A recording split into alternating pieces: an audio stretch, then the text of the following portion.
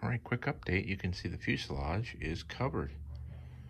Got it all done in a nice, it's kind of a fluorescent red ultra coat and chrome.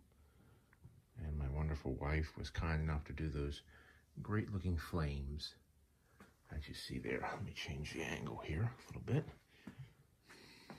So you can really see what it looks like.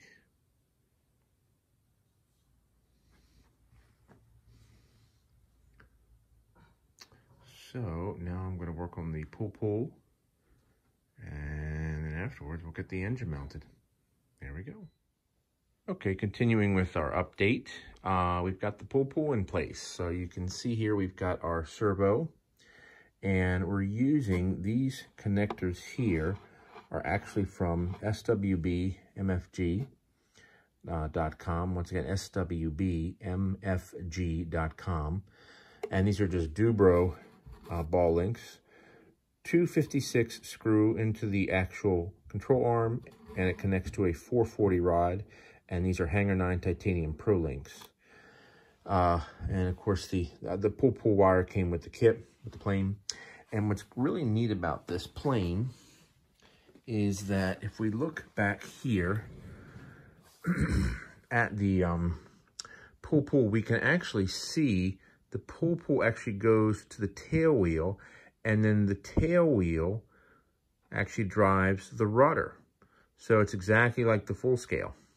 And it works very, very well, as a matter of fact. Matter of fact, let me turn on the radio real quick, and you can see that.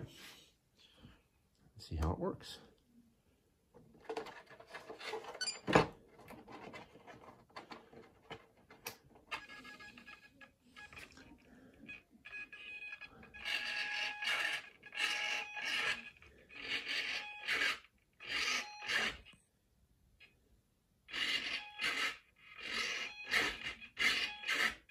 So it works really well. Anyway, so basically the plane is done. We've got the cowling has been painted. Let me come over here and we can take a look at that. Here's the cowling just drying. It's taken about